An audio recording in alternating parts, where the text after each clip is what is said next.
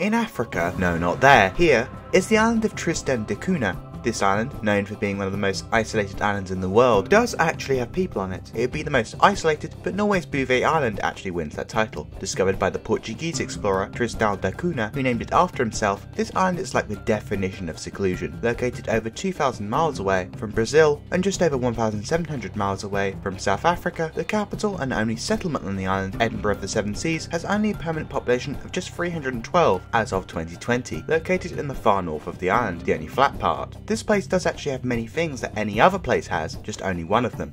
There's one small shop, one school, a hospital, one pub, a fire department, and one police station, with a single prison close by. But with a group of people who share only 6 surnames, crime is practically non-existent on the island, as people leave their doors unlocked and everyone knows each other. Due to its sheer isolation, products take months to reach the island, and so next day delivery is impossible here. So, could you live here?